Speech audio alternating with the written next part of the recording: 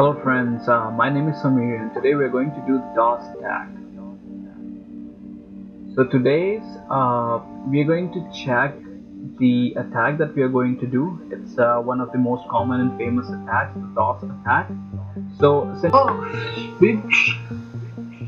looking for vulnerability for a client, and we are using Kali Linux to do all the attacks and use the tools which are available in Linux, Kali, and check our network. So over here on the next slide, we check our log analyzer and see that everything is working fine. All the logs are coming in, and so we're going to check, attack it, and check it if it's working. So let's start. We're going to download this tool, which is very good. It's called pentmenu. So this is how we are going to install it.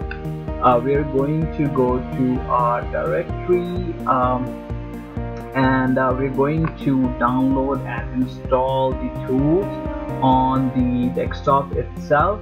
So right here I'm checking if everything is fine. This is the command that we can use to clone the tool onto our Kali machine, and right now it's downloading. As you can see, there's a new folder on my desktop, and right now I'm going into that folder, and now I'm going to check the pentmenu and I'm going to run this command. Alright, now we're in the tool itself. As you can see, it has given us different options. So so right now we're going to use two options. We're going to go to the recon options, and we're going to use the quick scan parameter, which is basically nmap scanning, not much. And the second, we're going to use the DOS send packets itself on the server. So right now over here in the video I demonstrated, I'm going to use the recon option. So it's very easy to use. I like it very much, and I'm going to use the quick scan because all of the other scans take sometimes a little bit of time. So alright, so over here I'm going to mention my subnet, so it can scan, and it's easy for it to does not scan the whole network. Now I'm going to check, do the speed. It's a normal speed that I selected, and now I'm going to do the nmap scan. So right now it's working. Hope it does not take much time. Voila, it started, and now you can see all the packets and everything over here itself. All the IPs which were online, it gets all the information which is needed, which is helpful for a further attack. And yes, so every detail is here, and we can see, and we can alter our attack from there. We can take some information, do some more scan using this software, and plan ahead from there. So basically, so when I scanned the network, it gave me some logs itself. So let's do a DOS attack on the machine. So let's start. So over here I'm going to go to the second option, which is the DOS attack.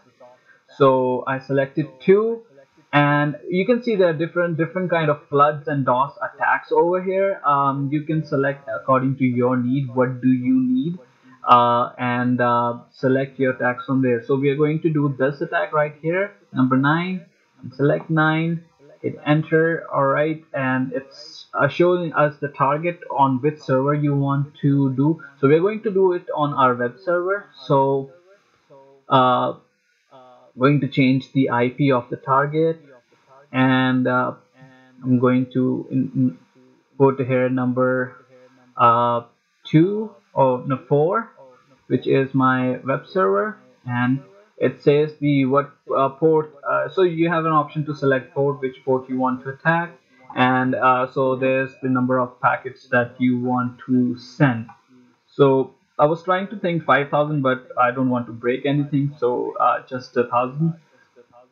and it's giving me an option, so I give 15 seconds, so it does not break. Okay, so yeah, so right here you can see it started the attack and stop on 1000 packets.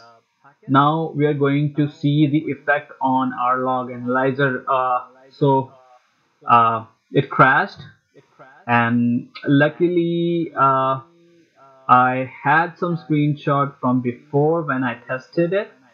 So let me bring that out. So on the next screenshot, you can see all the connection that my Kali Linux tried to make, and the log analyzer successfully captured few or all the attacks that I tried to did. So successfully log analyzer captured my attacks on the network. So it's a good tool to use. So how we can prevent it? There are various methods that we can take to prevent it, but certainly we need to recognize what kind of DOS attack is. Like I had a system admin on monitoring, so he can check and take actions. We need to have some action plans on it. The ISP can definitely help us out on this as well, and we can do the failover servers and policies as well. So thank you for your time. This was my demonstration. Hope you like it. If you have any question, I'm here. Ask me. Thank you. Bye.